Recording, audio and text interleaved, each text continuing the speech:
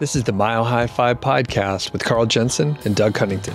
We have authentic conversations about the journey to FI, health, happiness, and some very odd tangents. We interview FI experts, side hustlers, people on their way to FI, and those who have reached the other side. Join us every week, and if you want the show notes and links and all that other stuff, head over to milehighfi.com. Hello, van life world. Welcome to the Mile High Fi podcast. I am Carl Jensen with my co-host. I'm Doug Cunnington. Today, we will talk with Teri Slater, a financial expert with a remarkable story and some fascinating fun facts.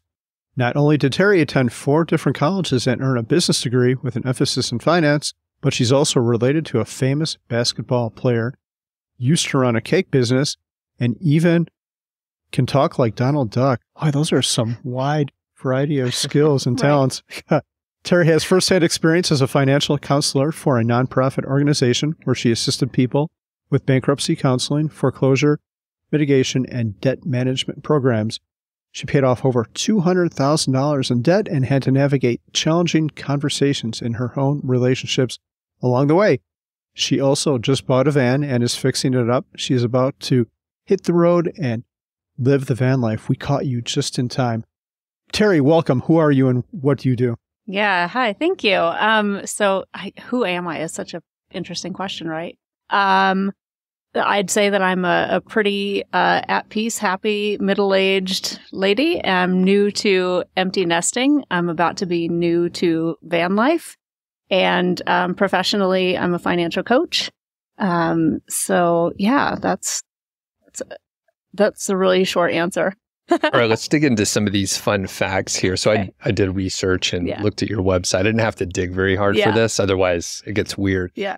So first, when you answer these, can you answer in the voice of Donald Duck a little bit? Okay. So if you write it down, someone's going to ask you. It's like your resume. I know. I'll make it easy, though. So what famous basketball player are you related to? I relate to Larry Bird. Did you even catch that? That was good, Larry Bird, and you're talking like Donald Duck. I see what you did there. Yeah. He was number 33 on the Celtics. Okay, So- no more of that. That's good enough. That was good. Yeah. Thanks for humoring us. I didn't tell you that we were going to do that. Yeah. How did you develop that voice and why? This is such a weird story. I was watching a movie. I forget the name of it. I looked it up. I feel like it was something like Modern Times. There was an old Chevy Chase movie. When I was like a little kid, I was watching it. I was probably like 8. And in the movie, like so inappropriate, right? He does like a whole bunch of cocaine. And then he like starts floating around the bed. Like he's literally floating. And he starts talking like in this Donald Duck voice. And I was so fascinated by it. I was like, I have to learn how to do that. And so I just like practiced and practiced and practiced until I just nailed it. Really? It paid off. And then quickly, what 4 colleges? And you could answer in your normal voice, please. Thanks. Okay, so originally right out of high school, I went to Ball State. I actually studied deaf education. Like I'm deaf in one ear, so I studied deaf education. And then I moved back to Omaha, where I'm from, and then I went to Metro, the community college there, and then I went to the University of Nebraska at Omaha. Then I moved to Colorado, and I took a few years off, and then I finished my bachelor's degree at UCD down in Denver. Got it. Okay, cool. And Ball State, that's Indiana, right? Yeah. Okay. Yep. Got it. All right. Are you good at basketball? I am not. Wow. So Larry Bird got the skills, you got the Donald Duck voice. I just got yep, that's it. Yeah. And he's a cousin? Yeah, so he's a cousin. Relevant? So like he doesn't know I exist, but he's my 5th cousin. So like my great grandfather and his dad were like first cousins. Got it. Like my mom's a Bird, so that's her maiden name. So got it. Yeah. And I don't know, for some reason, I like when you said 5th cousin, I'm always like, that means you could marry him. So like I always equate, if you're like, cousin, it's like, is it a marryable cousin or not? That's funny. Weird thing, if you dig into the laws, there's only like a handful of states where it's actually illegal to marry your first cousin. Yeah, right. I don't know why I did that research. I've heard this. Yeah. I don't know. I mean, I wasn't researching it for a specific reason, just to be 100% clear. Yeah. This brings up, okay. Sometimes you just hear things and you're like, I need to look that up, right? Yeah. there's a very horrible rabbit hole you can go down when you start researching that stuff. So I don't recommend, but let's get into it. So, Teri, you've told your story about getting out of debt before, but so people can understand a little bit, could you summarize that quickly, please? Yeah. So in my former marriage, so I'm divorced now, but in that relationship, let me just say that like I came into it with a lot of debt. Like I made all the mistakes as a young adult, had a lot of debt. And then I paid off most of it. I paid off, all the credit card debt, but not like my car loan or my student loans or anything like that. And then we had saved up, and after we got married and had a child, we bought our first house, well, the only house. And there was so much like continued overspending through just like lifestyle creep. And so like over the years, as our income fluctuated, like the spending never slowed down. So even if the income was dropping, the spending never slowed down. So, although I had gotten out of debt once, I kind of got back into debt again. We got back into debt. And by the time we started the debt payoff, which was in 2012, it was over $200,000 in debt. And that was not the house either. So it was a lot. And I mean, there was like IRS debt, there's like home equity loans in there, like, all kinds of stuff. And so, yeah, our communication around money was not good. Like, and as the money person in the relationship, like I managed all the bills and everything. And, he was definitely really good at spending also. Our conversations and communication were just not productive. It was challenging. So it took us 6 years, and then we paid off all that debt. I did actually kind of take him through the whole Dave Ramsey financial piece, which it serves some great purposes, and in other ways, I hate that program. But it has steps, which I think is like really key for most people, to just have like steps that you can kind of fall back on. So like it was never on me. It was like, okay, this is the next step. Dave said this is what we should be doing next, right? So yeah, it was 6 years, 200,000. So we divorced a year and a half after that debt was paid off. And I have to say that to me is like one of the absolute best parts, is that was all gone before we split, and we didn't have to deal with all that. $200,000 is a lot of debt. Was there any college debt in there? And if not, what was it? Yeah. There was my student loans. I had probably all in about $65,000 in student loan debt. We had a $50,000 home equity line of credit. We owed like $13,000 to the IRS one year. We had a camper that we had bought.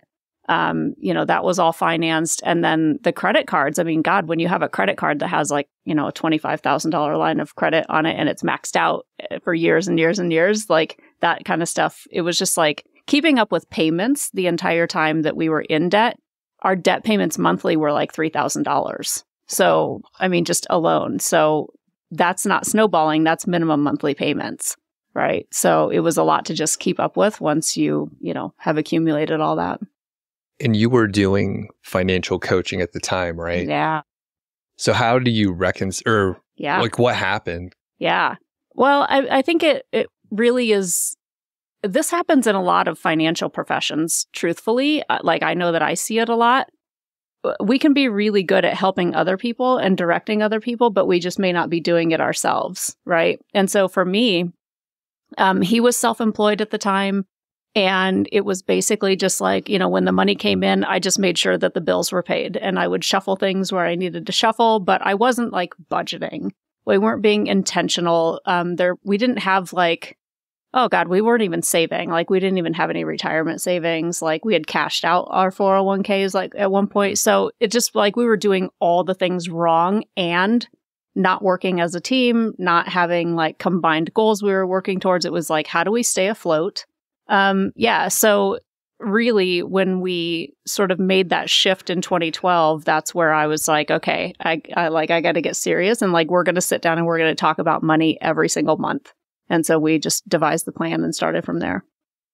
Wow. Yeah. Okay.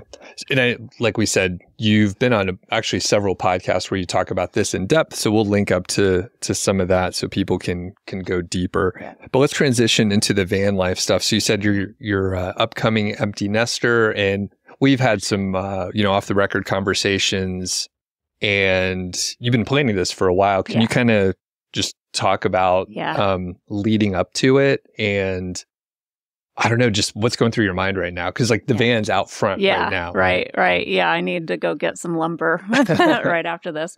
So it's one of those things where I've loved camping. I don't like sleeping on the ground anymore. I feel like I'm too old for that. So like I enjoyed having a camper when we had one, but it was a big tow behind trailer. And once we sold that, I started looking at like, the big Mercedes Sprinters like way long ago, but it's like, that's just so freaking expensive and ridiculous in my mind. Like I don't want to be at the mercy of trying to find someone that can service it while I'm on the road or anything like that.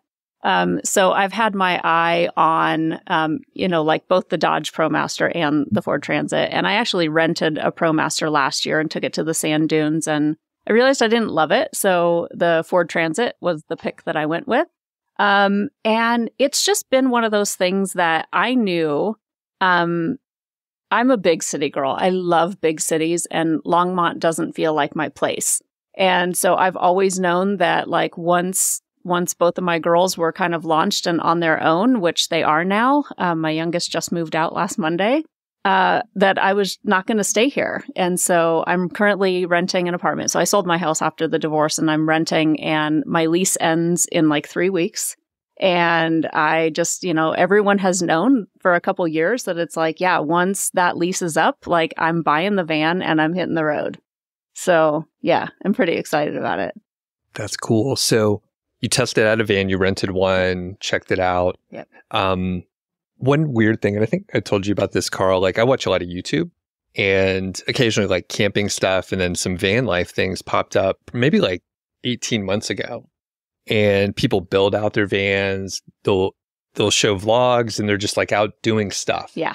And I mean, I'm not planning on doing any of that work, but it's really addictive to watch. Yeah. So did you like go down the deep end with all those videos and stuff like that? Do you know what I'm talking about? I know exactly what you're talking about, but no, I didn't really, because it's just been something that I've been talking about for so long, but it was just in the background. And so, it's only been, I guess it was like 3 weeks to a month ago that I actually went and bought the van. So I just was scoping out prices and vans, and I do plan on building it out myself. So I would say maybe 2 months ago, there's a company called Project Van Life, and they do like one of these virtual summits.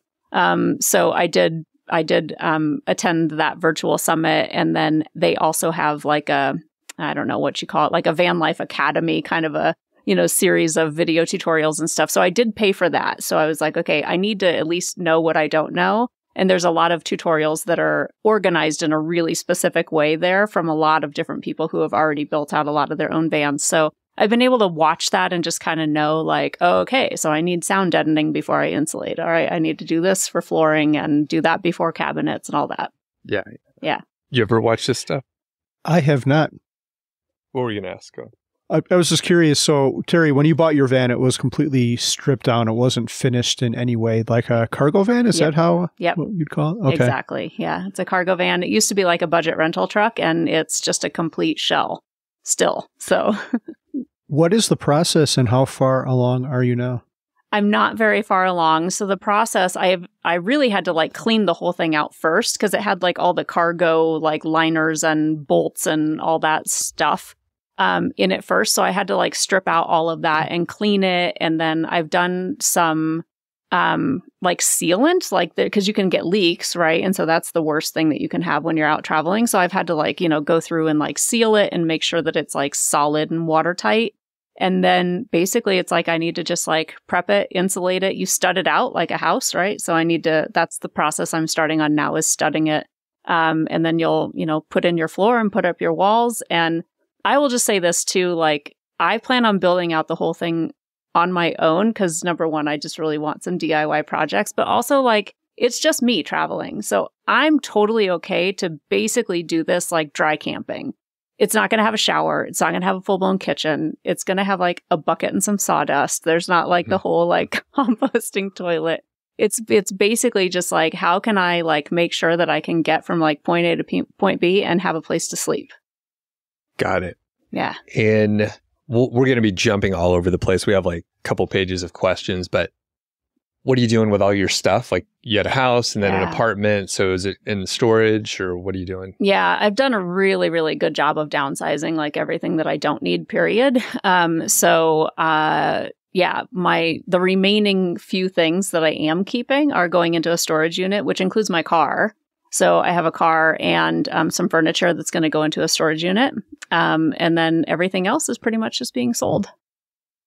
Wow. So that's pretty crazy. Well, and I guess you were preparing for it for a long time. So it's not like you're surprised or like you're probably just excited. You're not like mourning the loss of like having to like drive your car around town. Yeah. Not mourning the loss of like any like stuff. Like just simplicity just allows you to just have so much more mental free space to just wake up and go do and be and enjoy. So, yeah.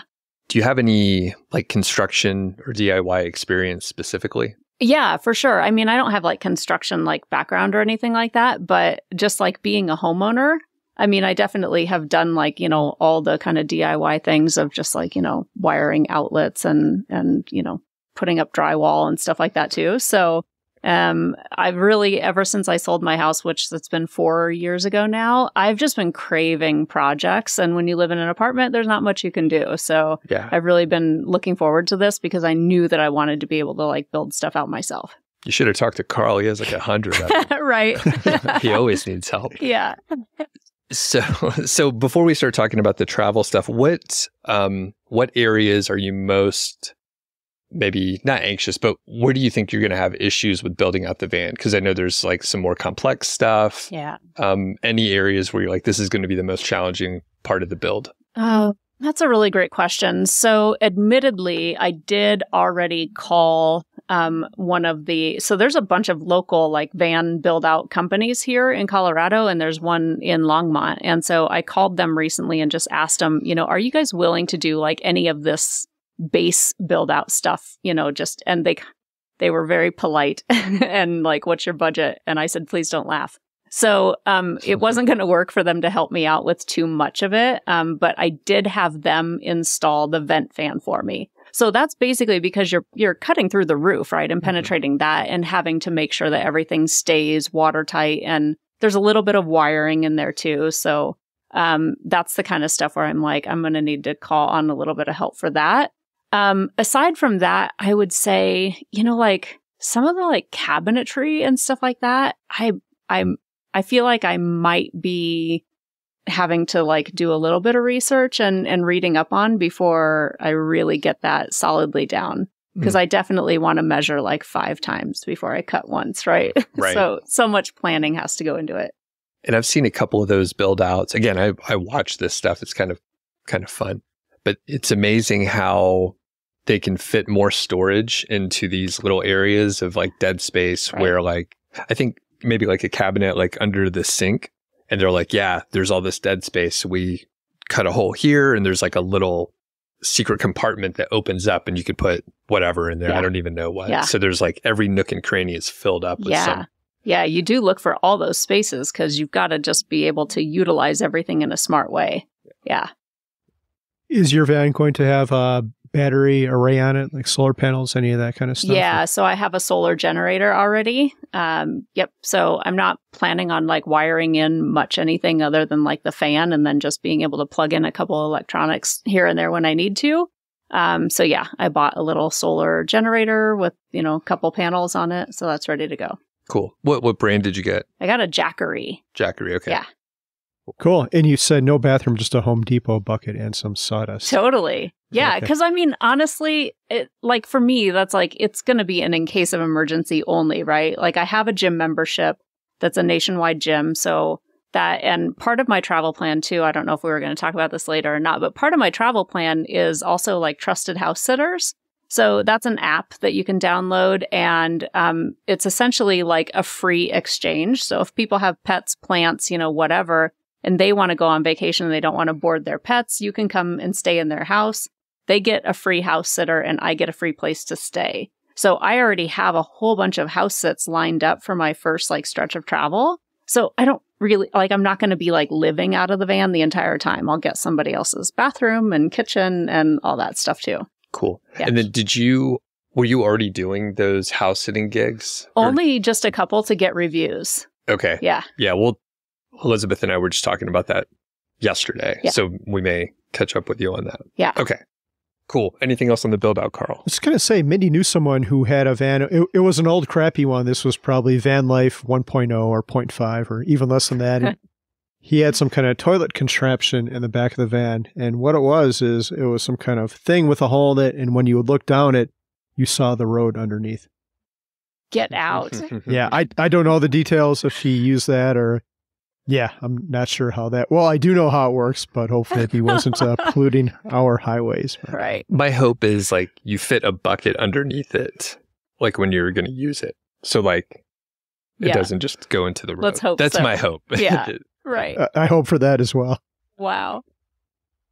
Okay, let's talk about where you're going to go once you have this done. And you have 3 weeks, you said, right? Yeah. Oh, that's quick. It's very quick. Okay. Yeah. What is the first place you're going to go? Pacific Northwest is going to be my first stop. So I'm, born raised in the Midwest, like went to college in the Midwest. Like I really don't need to see the Midwest, right? Like I feel like there's much there that I just don't need to see. So I'm really looking forward to just kind of like traveling like the west, south, and east coasts of the U.S. So yeah, Pacific Northwest is my first stop. Okay. I've thought about the van life, and one thing that would give me some anxiety is where do you stay at night? I know some people go to campgrounds, and some of them have electrical outlets. Some sleep in Walmart parking lots, although I don't know if Walmart still allows that. Not always. Really? Okay. So how do you plan for where you're going to park at night? Yeah. So I do have a bunch of different apps. So there's another one that's called Harvest Hosts, and they also have kind of like a sister app that's called Boondockers Welcome. So like literally if one of you was willing to let someone like me like just park on your driveway and sleep for a single night, that's Boondockers Welcome. So it's usually people that have acreages and stuff like that, and they're willing to let van lifers or RVers come and stay on their land for a night. But the other part of Harvest Hosts is like breweries, wineries, golf courses, museums, places like that. And they all sign up to be a participant on the app. Usually the rule is like it's only a one-night stay.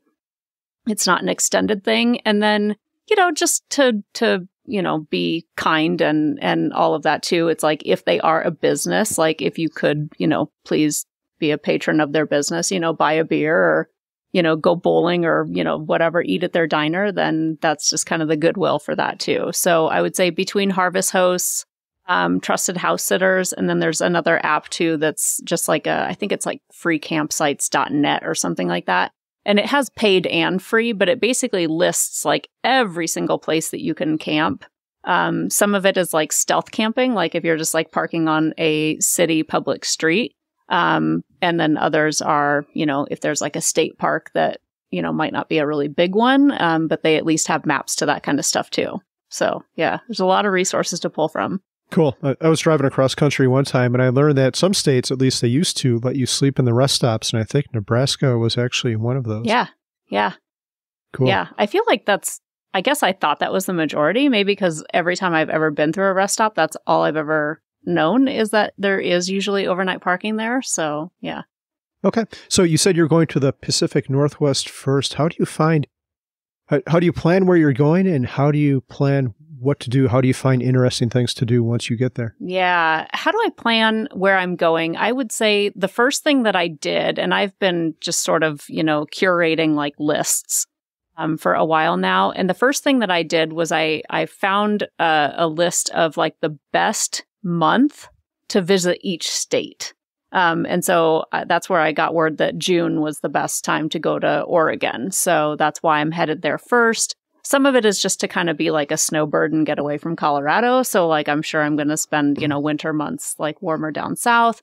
I've done very, very little, but some travel on the East Coast, like during the fall, and that's gorgeous. So it's mostly just kind of like timing, and for where I want to be and, how long of a drive is it going to be and all that kind of stuff too.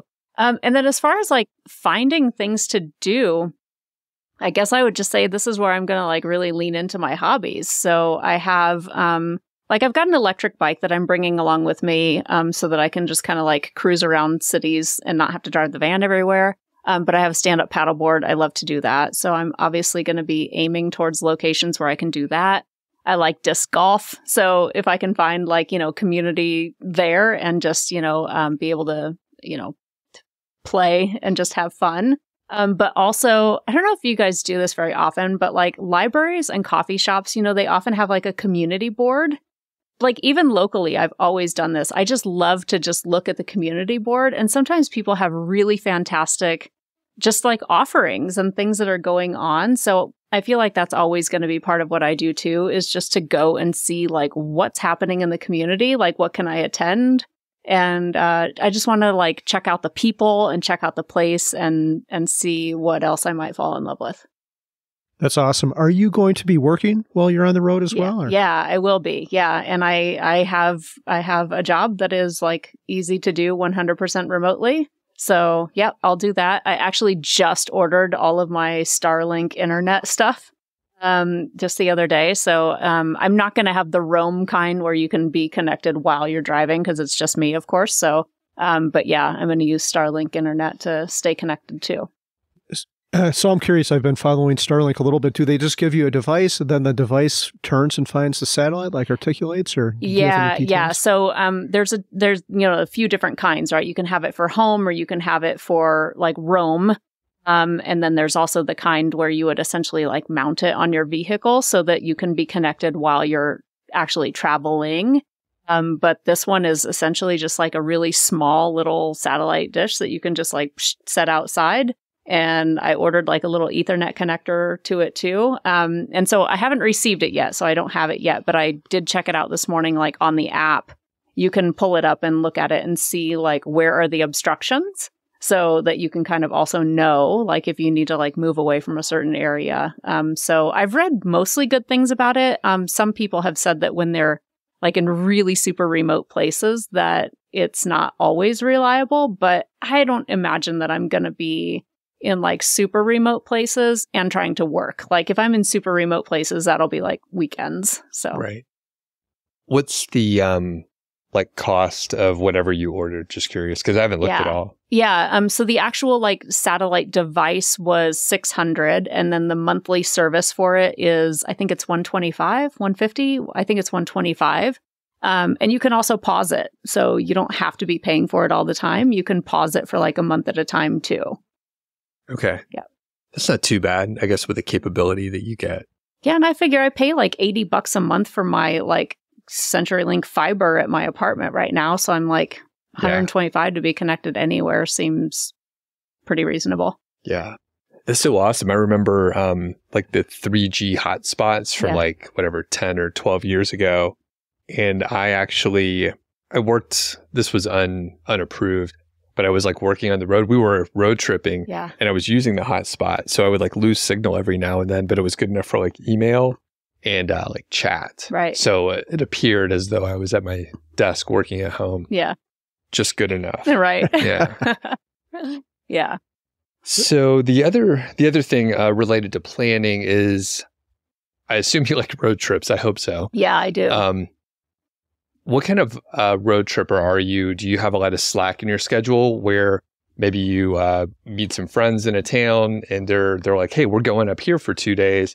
You should check it out if you have time. Yeah. Or do you like plan really like every minute? Yeah, no, I'm not an every minute. I have all kinds of slack in my schedule. So I would have to say the only thing about me is that, and luckily I'll be traveling alone, but I'm one to like not stop. Like I've got a pretty ironclad, like, system. So I'm like, I don't need to be stopping a lot. Like when I drive back to Omaha, like I generally tend to try to make that in almost one trip. There's usually like a quick, like 5-minute fuel up, but there's no, it's like NASCAR. Yeah. I'm not like eating on the road and going to the bathroom a lot. Like that is one thing that drives me a little batty when people need to like go to the bathroom like 3 times on a short drive. I'm like, wow, okay. So yeah, I'm glad it's just me. But yeah, I feel like time-wise and flexibility and freedom-wise, like I'm totally cool to go with the flow. And yeah, if people recommend like, go check out Crater Lake, great. I will make sure that I can do that.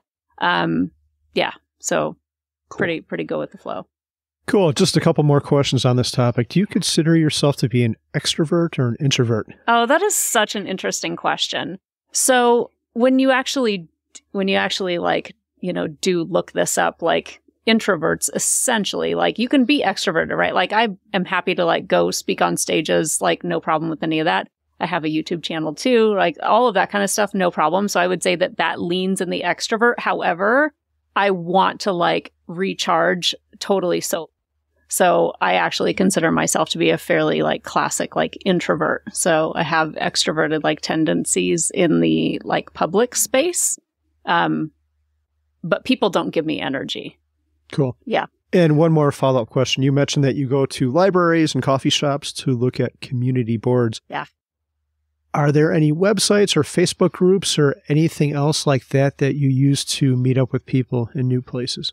Oh, that's a good question. I think I would have to say so far, no. But then again, that's also because I'm just getting ready to venture out. However, I will also just say this, and also saying this for anyone else that might be listening, is that as a solo female van traveler, I really don't intend on publicizing where I am until after I've left, right? So I'm like more than happy to talk about like the great places that I have been, but I really don't necessarily want to like talk about where I am or where I'm going, just as a safety concern. Yeah. Yeah. And for reference, this will publish like in a little while. Yeah. So yeah. No worries. And you weren't. Oregon's a big state. Or was it Washington? I don't even remember. Yeah, like I'm not being very specific anyway. Right. Yeah. But I also feel like, you know what? For years, people have been doing that, right? Like they post on Facebook, like headed to Maui. And it's like, ooh, maybe post that after you get back. I don't know. Carl and I are the opposite. We're like, hey, we're going to be over here. We're alone. Yeah. If you want to come over, hang out with us. I've been drinking too much already. That's so funny. But yeah, that's smart. You got to be safe. Yeah. All right. Moving on to kind of the lifestyle, your daily routine. I don't know. It sounds like you're transitioning right now anyway, and things have kind of been downshifting a little bit. But like, is there anything in your routine that you think you're going to miss being in the van? I don't think so, because mostly my routine like involves just like being really active, right? Yeah. Like I'm one of those where like when I wake up, like first thing in the morning, I like to just go out for a long walk. So I feel like those are the kind of things that are going to be even more available and probably pretty cool. No, I feel like most everything, I'm a creature of habit. So like I eat like the same foods every single day. But it's also all pretty simple too. So I feel like most everything should be, really like transferable to this style of life too. Well, speaking of meals and such, are you going to have like a small fridge or one of those coolers with I don't know how they work exactly. Yeah. Sort of Peltier device, is that what they call them? But anyway. Ooh, yeah, interesting. I haven't decided on like a cooler / refrigeration system yet. I probably will just do, if I do either, I will do a cooler, because there are certain coolers that can also be solar powered. And some of them have like a freezer side and a refrigerator side. So maybe I might, but I don't know if I would actually need that yet.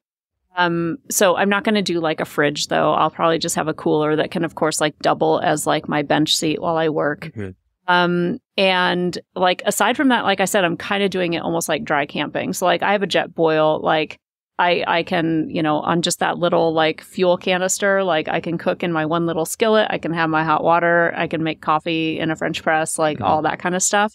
So I feel like it all is just going to be a really small, self-contained, like little kitchen.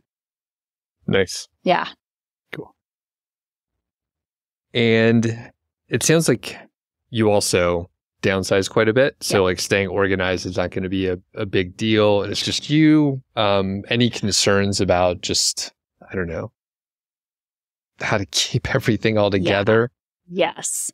I actually have huge concerns over that. So like I have a running list that's in my bedroom right now that's basically just like a sort of like a reminder of like, like, okay, like I said, I have a gym membership. So like I have a little bag that has all my gym equipment stuff in it. And then I also have like a lot of like office supplies.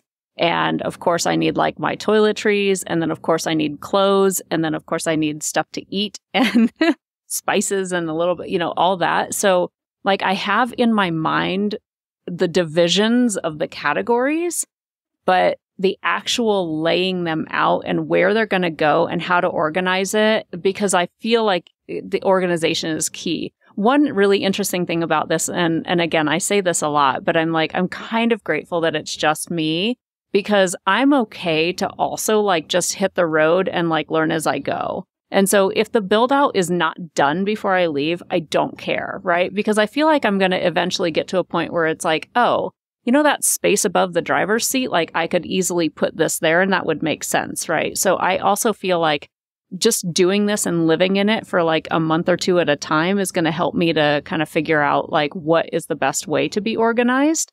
But yeah, I do feel like I need like a trip to IKEA or something, because I need to like get some sort of organizational stuff together, right? Because when you look at like cabinets, van build cabinets, like you can even buy like done for you, like just DIY cabinets, but they're just like a big open empty space. And like, that's actually really cluttered if you're just like shoving clothes in there. So I do feel like I need to like have some organizational tools that I don't have yet.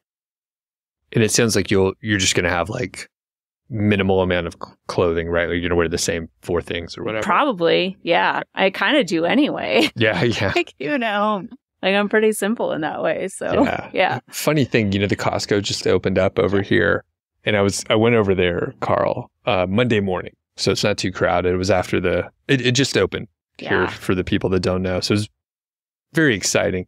Anyway, I bought a fucking pair of pants I'm going to be wearing. I haven't tried them on yet, but I'm going to be dressing like you soon, Carl. Costco clothes. No offense. That sounded negative, but you're a fashion. You look nice. Yeah. Everything I have on now is from Costco except for our Mile Hi-Fi shirt. Yeah. Yeah, it looks all right. I don't know. Okay, what's next? Is it one quick follow up to this part? Is it easy to have a healthy diet when on the road? I think so. I mean, like I said, I'm a bit of a creature of habit, so it is no problem for me at all to eat the same foods like all day long every day. And I've really been kind of doing that for like years. So I'm not even like drawn to fast food or anything like that. So I feel like as long as I can, buy stuff to like make salads or like I just like as an FYI, I mostly eat kind of like a paleo diet, right? Like vegetables, meat, fish, nuts, seeds, things like that. A lot of eggs. So I feel like all of that stuff is like really easy to prepare, really easy to just keep in a little cooler. So yeah, I don't think it's going to be a problem. Good. It's not going to be like truck stop taquitos. I'm thinking of those things on the rollers and like they've got hot dogs and they're all different colors. So some of them have been on there for like a week. None of that. Yeah. None of that. Okay, cool. Right. Good. Yeah. And I was thinking of like, I think Cracker Barrels sometimes let people stay. And I'm like, that's another great place. I love like the garbage food, basically.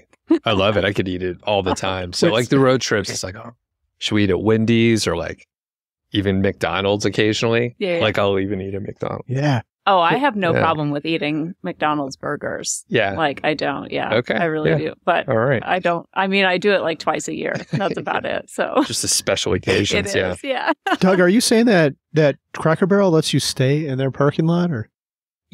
Check and see. I've heard that on some video on YouTube. So it's trustworthy. Yeah, I've heard that too. Yeah. I think more so than like Walmart's. I think Walmart's have like cut down a lot, but I think Cracker Barrels are usually down for that crowd. Yeah. Yeah. Oh, you can go in there and buy a cheese log or whatever else crap they sell in their little gift shop. Yeah, they got the general store. Their biscuits are good. Yeah. I like Cracker Barrel. You're making me hungry. We should have a live recording from there. It'll be unauthorized, maybe just like staying in the parking lot. That's great. We could play that little game where you jump over it with the golf tees, the triangle thing. Yeah. Yeah, it'd be awesome. Okay. I think we're going to talk about money next. And before we get into this, I want to ask you a question, Doug. Have you ever considered this whole van life thing? Would you ever do this, Doug?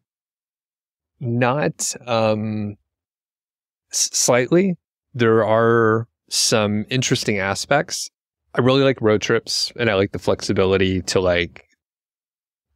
not have to stay in a hotel. But I wouldn't do it like super long term. I know some people will go out on the road for like several months, but kind of like you're describing, Terry, where, maybe you're traveling for a little while, maybe a month or something, and then you house sit or you like visit family or whatever and just kind of have a home base.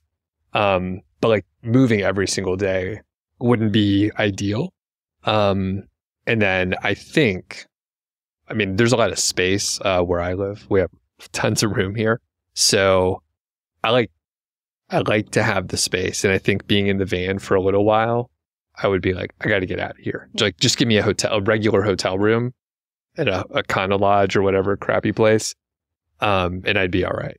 So, but there's some cool aspects. Like when we road tripped, drove up to Alaska, that was great. And being in a van would have been super convenient. And up there, like through Canada, a lot of people, they just pull off on the gravel road and they just stay there for a night. So super common. What about you, Carl? Yeah, I have considered this. And Terry, I want you to tell me how I'm thinking right or wrong about this. But I thought about it from a money perspective, which might not be the best place to think about it from. But what I came to is you're actually going to pay a premium to do this versus staying at hotels after you get past the initial purchase of the vehicle, maybe the build out, the fuel. They're not going to be nearly as good on fuel as a smaller car, and perhaps paying to stay at a campground. And I know you're probably not going to be doing much of that, but is that correct? Have you thought about it? And I guess the compromise I came to was something what Doug said, maybe staying in hotels and maybe even having a Tesla with an electric. You can have a bed in the back and they have climate control. So if I needed to, I could just camp in the back of that and then move on. Mm-hmm. Yeah. So I feel like there's a lot to say about this. So I'll start by saying that, number one, I'm giving up my apartment, right? So I'm no longer going to have a housing payment. And I paid cash for the van, so there's no loan on it. So that's done. I'm paying cash for the build out. That's done. So yeah, mostly it's like insurance, my storage unit, and fuel and food. And so that all still comes to like a third of what my existing living expenses are, which is still also really low anyway. So, yeah. I originally, when I first was thinking about this, I thought, I want to go travel to new places. And if I find a place that I really love, I'll probably just like rent like an Airbnb for like a couple weeks or something, check out the area and whatever. But then when I stumbled on Trusted Housesitters, I'm like, well, I can do that for free. So I feel like, and again, I've got the bike that I'm bringing with me too. So my intention is only really to drive the van on like the long hauls. And then my house sits, I'm trying to do them like in the cities, so that I can just kind of ride my bike around and stuff. And I plan on mostly traveling in warm climates anyway. So I think that'll be helpful as well, too. So, yeah. Cool. Is your van diesel or fuel? No, it's regular fuel. Okay. Yeah. And did you buy it new or used? I bought it used. So it's a 2018 Ford Transit 150 medium roof. And there's a broker here in Longmont that they get like all of the old like budget rental trucks. They, kind of like fleet vehicles almost. So it had 80,000 miles on it roughly. And I'm not a super great negotiator, but I did okay negotiating. So pretty much all in, I bought it for just under 28,000. And then I'm planning on doing the build out I'd like to stay under 10,000. Okay. So cool. And what are the ongoing expenses with van life? I feel like this is maybe to be determined. I already took it into a mechanic and had him, go through everything, so I've already done like, new tires on the van. I've gotten all the, everything, all the fluids and everything all checked and exchanged and all that kind of stuff too. Essentially it's just kind of like, I'm just looking at it currently as like just a road trip expense, right? Where it's just like gas, a little bit of maintenance like here and there, hopefully not a lot, and insuring the thing. So. And you mentioned, I guess like the road trip costs are about a third of what you were paying for your lifestyle. Yeah. How accurate do you think the estimates are? Because like you haven't started yet, right? So once you get on the road, you may be like, oh, fuck. Yeah. This part is way more expensive. Yeah. Food's way more expensive than I expected. Yeah. So how accurate do you think your estimate is for your budget, like for the first 6 months? Oh, I mean, yeah, maybe I'm being super naive and there's something that I just like have not thought of. But I mean, like my all-in like monthly living expense right now is like $3,000. Like I feel like it's pretty low, and that's with an apartment that I'm paying for. So like I'm estimating that it'll only be just about, $1,300 a month, like all in for van life. So yeah, that feels like pretty low to me. Yeah. But I also, like I said, I eat the same foods and I eat really healthy food. So I feel like, yes, fuel expenses are going to be different as I travel across the country in different markets and areas and things like that. But like, yeah, Sam's Club, Costco, like, I mean, I shop at like whatever. Hell, I shop at Walmart for a lot of my groceries, but I can still buy a lot of organic there too. Mm-hmm. So I don't feel like my groceries is going to be that significant of a change either. So yeah, like I said, maybe I'm being naive, but I really feel like there's not going to be too much fluctuation. So I think I'm being pretty realistic. What do you think, Carl? That seems too cheap to me. I don't know. I'm thinking like we just have this new Costco here, so that's on my mind. But you could go have a hot dog 3 times a day. That's $1.50, I think, all in. So you're $4.50 a day. What does that come out to a month? Like $130 a month, something like that. And all your nutritional needs. I know that. Don't eat the bun. Just order the dog. Don't eat the bun anyway. Yeah. Right. And then you'll be fine. Then it's healthy, I think. Right. I think it's the bun is the unhealthy part. See, here's the thing. So this is the part that I'm estimating because I just don't really know. And for the record, 2 things. So let me finish one statement first. Gas, I'm thinking somewhere in the ballpark of like $600 a month for gas. I could be crazy wrong on that. That's to be determined. But again, I'm like doing like trips and then stopping for like a week and then trips and then stopping for a week. So that's my thought around that too. But also I am totally willing to also say if this sucks and like 7 months in, I'm just kind of like, I don't love this. That's totally okay. Like I have no qualms about just saying like, I think I'm done with that. That was fun. Like That's no problem to me too. And you know what that reminds me? I think I have seen a couple YouTubers where they were like, yeah, I've done this for a little while, got it out of my system. Like, well, I'm not doing it anymore. Yeah. It's fine. It's great. Yeah. And I'm like transitioning to something else. Totally. I feel like it's like a 2-year max thing for me anyway, period. Like 2 years. Okay, cool. So how we talked about the finances and stuff, and it'll be interesting to hear like how the actuals match up. How has it impacted your overall financial goals and strategy? So we haven't talked about any of that yet, but yeah, you could put it in any context you want to. Yeah. I mean, I guess the only thing that, I would say, so when I sold my house a few years back, I just invested all the money, right? And I threw most of it just into a brokerage account. So I, cashed out $30,000 to buy the van. And, like I said, the rest of it, I'm just kind of cash flowing. So, it was just kind of like, to me, I look at that as just like a one-time hit, like a one-time chunk that I took out. And so, now I just am continuing to like rebuild that. But got it. Yeah.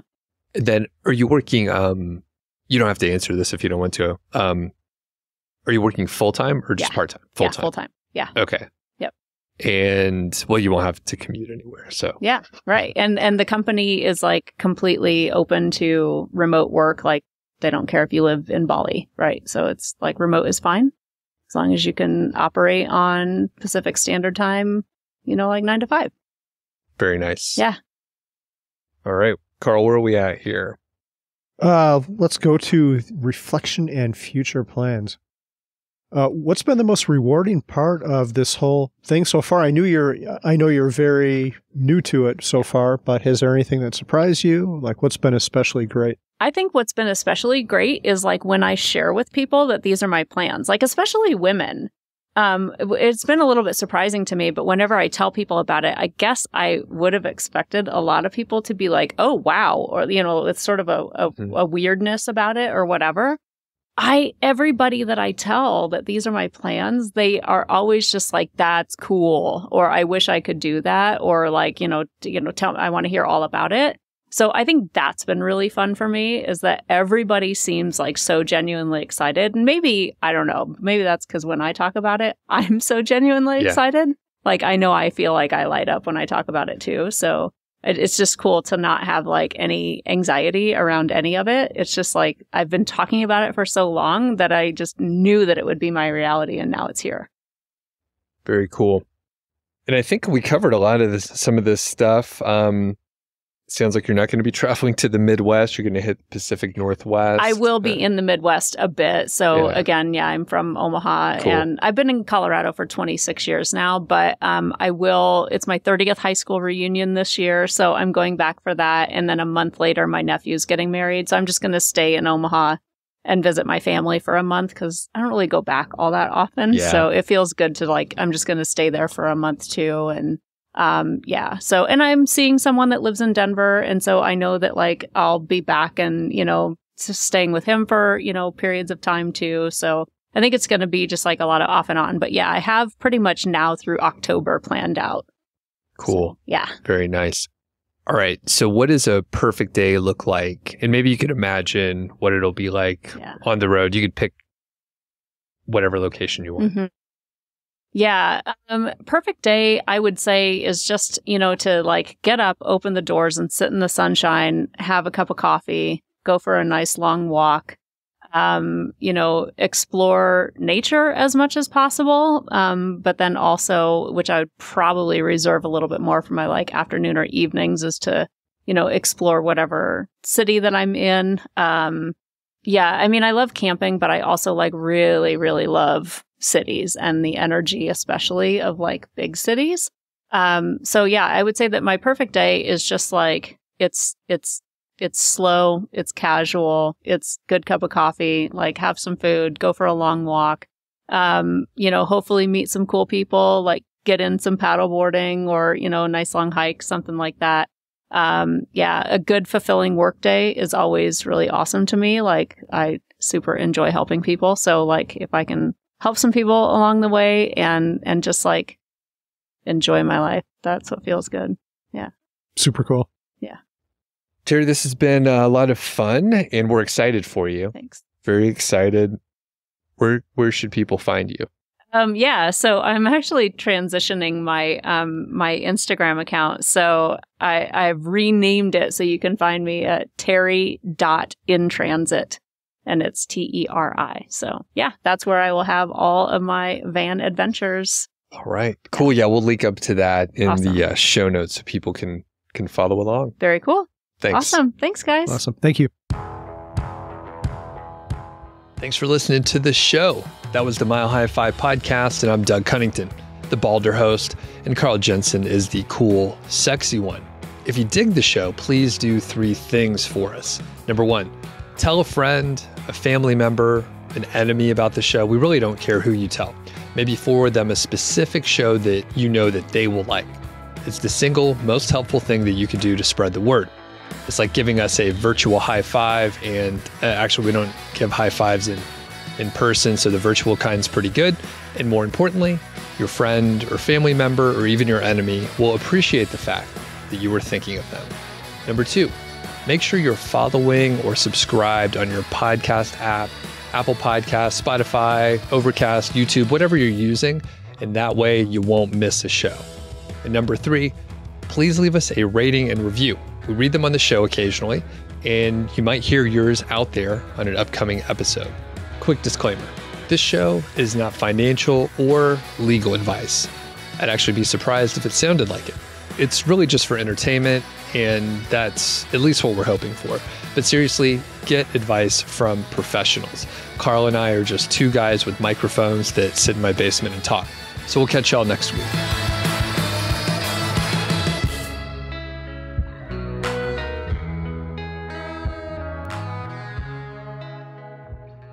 Carl, you were in Omaha, so what were you doing there? That's right. I was at the Berkshire Hathaway meeting. That's Warren Buffett and Charlie Munger's conglomerate.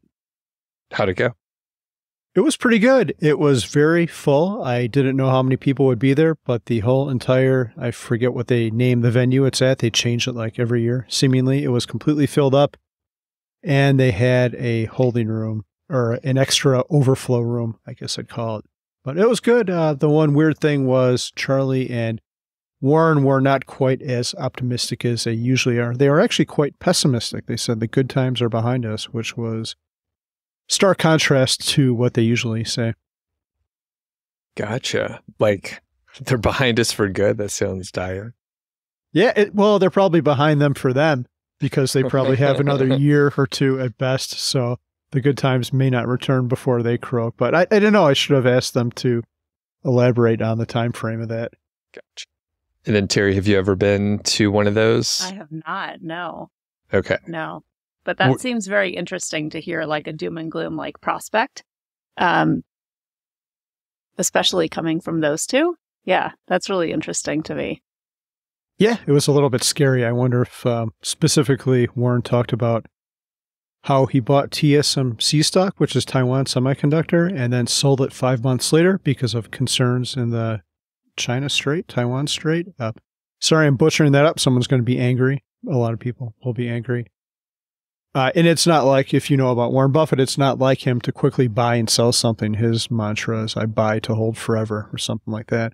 So I don't know if he has insider information or what, but yeah, kind of scary. So you grew up in Omaha? I did, yeah. I have a funny story. I accidentally said born and raised. I'm not actually born there, but I've lived my entire life there. I was only born somewhere else because my mom was back in her hometown for a funeral. But I went to the airport to get my like global entry. It's kind of like the step above, TSA pre-check.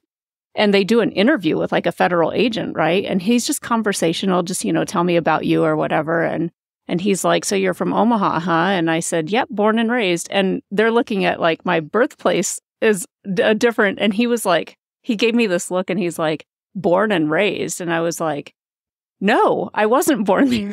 I've actually never said that before. Born and raised in Omaha. I grew up there, but it's so funny to me that I made that mistake in like a really crucial, like wrong moment. The only time it actually mattered. Yeah, the only time it mattered. Yeah. So there's something above TSA pre-check. So what's the global entry? Is that's for like global entry is like for, when international travel, you get to just like skirt right back into the US real quick. Okay. It's like facial recognition and you're through. No lines. Got it. It's super cool. Have you used it yet? Yeah, I have. When I came back from Dubai and Bali. Yeah. Okay, that's cool. Wow. So we'll have to look into that. I don't do much international travel right now. So that was my first ever trip. So I thought first ever, but I plan on doing more. So I'm going to make that investment. Cool. Yeah.